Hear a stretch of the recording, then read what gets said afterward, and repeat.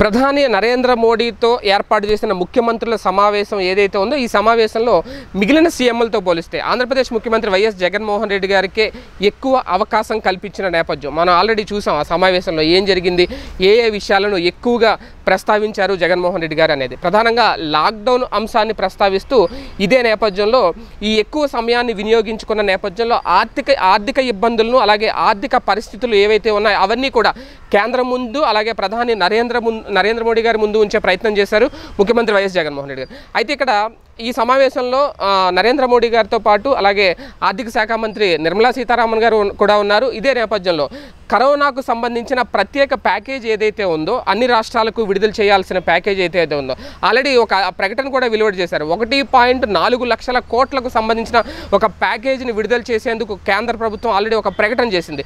అయితే ఆ నిధులైతే ఇంకా రాష్ట్రాలకు చేరలేదు. ఆ నిధులను ఎలా సమకూర్చాలి అనే ఆలోచనలో ఆల్రెడీ కేంద్రం ఉంది అనేది. ఎందుకంటే ఇప్పటికే రాష్ట్ర ఖజానాలు ఆల్రెడీ ఖాళీ అయిపోయి విక్రిస్తున్న నేపథ్యం. ఇదే పరిస్థితిలో కేంద్ర ప్రభుత్వం అలాగే కేంద్ర ఖజానా కూడా ఖాళీ అయిపోయిన పరిస్థితి. ఈ నేపథ్యంలో ఈ నిధులు ఎంతవరకు బయటికి రిలీజ్ చేస్తారు అనేది ఆ మధ్యకాలంలో ఒక ప్రకటన కూడా వెలువడైంది, ఒక ప్రచారం కూడా జరిగింది. పెట్రోల్ అలాగే డీజిల్ ధరలు సంబంధించిన సెస్ను పెంచుతూ ఒక నిర్ణయం తీసుకోబోతోంది కేంద్ర ప్రభుత్వం. ఆ సెస్ ద్వారా వచ్చే నిధులు ఏవైతే ఉంటాయో దాన్ని కరోనా ఆర్థిక ప్యాకేజీ కింద ప్రకటించే ఆలోచనలో ఉంది కేంద్ర ప్రభుత్వం అనే ఒక ప్రచారం కూడా జరిగింది. అది ఎంతవరకు వాస్తవం అనేది ఇంకా క్లారిటీ లేదు. సో ఇదే నేపథ్యంలో ఇప్పుడు ఎప్పుడైతే కేంద్ర ఆర్థిక శాఖ మంత్రి నిర్మలా సీతారామన్ గారు కూడా నరేంద్ర మోడీ గారు పక్కనే ఉన్నారో ఈ నేపథ్యంలోనే ముఖ్యమంత్రి వైఎస్ జగన్మోహన్ రెడ్డి గారు మరోసారి ఆర్థిక ప్యాకేజీ అంశాన్ని కూడా ఎప్పుడైతే లేవనెత్తారో ఇది ఇప్పుడు దేశవ్యాప్తంగా ఒక చర్చ అయింది. ఎందుకంటే తెలంగాణ ముఖ్యమంత్రి కేసీఆర్ గారు కూడా మొన్న జరిగిన ఒక సమావేశంలో ఒక ప్రకటన చేశారు, హెలికాప్టర్ మనీని విడుదల చేయాలని. దానికి సంబంధించి కేంద్రం తర్వాత ఎటువంటి ప్రస్తావన తీసుకురాలేదు.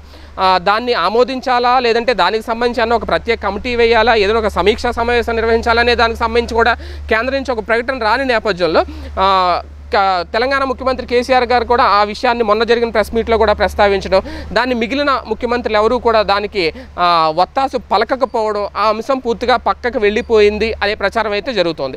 ఇదే నేపథ్యంలో రాష్ట్ర ముఖ్యమంత్రి ఆంధ్రప్రదేశ్ ముఖ్యమంత్రి జగన్మోహన్ రెడ్డి గారు మాత్రం ఈ కరోనా నేపథ్యంలో ఆర్థికంగా కుదేలైన పరిస్థితిని మరొకసారి ప్రస్తావించారు.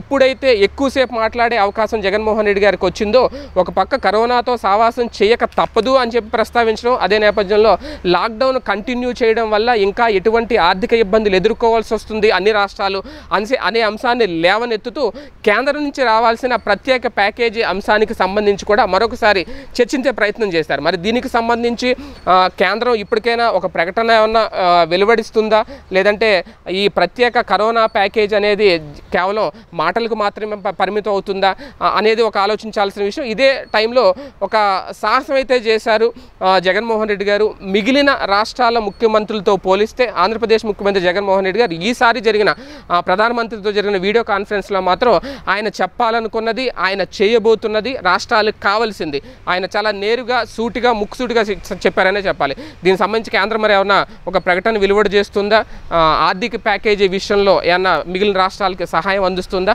ఏం జరుగుతుంది అనేది వేచి చూడాలి. ఈ వీడియో గనుక మీకు నచ్చినట్లయితే లైక్ చేయండి, షేర్ చేయండి. మరిన్ని వీడియోస్ కోసం మా ఛానల్ను సబ్స్క్రైబ్ చేయండి.